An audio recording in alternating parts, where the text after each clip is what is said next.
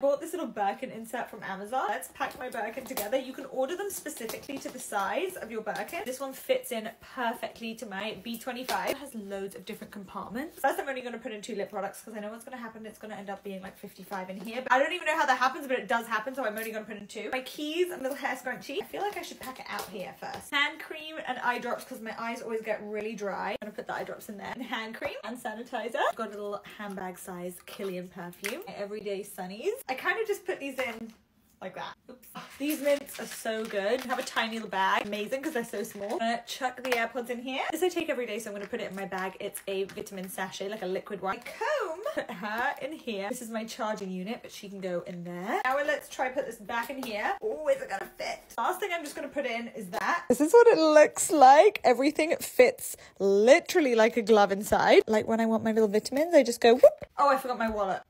I have Apple Pay, I suppose.